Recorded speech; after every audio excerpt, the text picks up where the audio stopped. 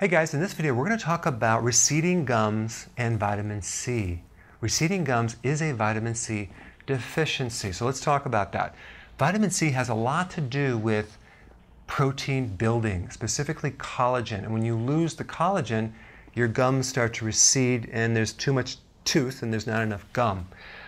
If you look at the arteries, for example, and you get a little lesion or a leaky space between the little cells, that's a vitamin C deficiency because you're losing the collagen junction. So vitamin C helps those cellular junctions become really, really tight.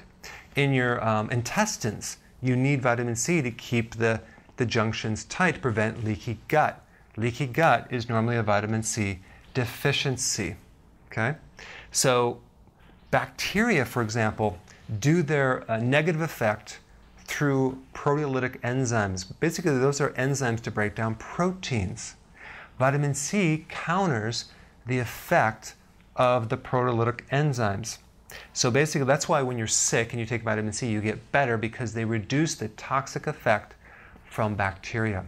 In fact, the white blood cell, which is your immune cell, has more vitamin C. It carries more vitamin C than any other cell in the body because it needs this vitamin C to protect you. So when you brush your teeth and you bleed easily, that is a vitamin C deficiency. They call that scurvy. There's many other symptoms with vitamin C deficiencies, but receding gums is a very common symptom. So how do you become vitamin C deficient? Number one, you can have high levels of insulin, like you have insulin resistance. You're pre-diabetic, or you're an actual diabetic, or you consume a lot of junk food. That will do it right there. Or it could be that you're consuming sulfa drugs, which are antibiotics, certain antibiotics. Or you're just not consuming enough vitamin C from your food. So sauerkraut has the most vitamin C, fermented vegetables, vegetables in general, and also bell peppers. One of my favorite vegetables is the bell pepper. So I get mine from the farmer's market because they're smaller, they're way more nutritious, and they actually taste really good. So I'll consume like 5 of these in one sitting.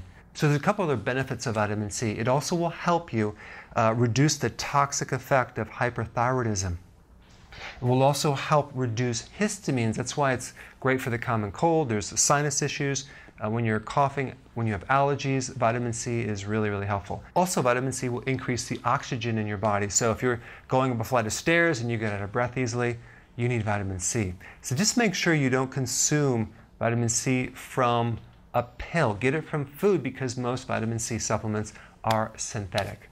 All right, thanks for watching.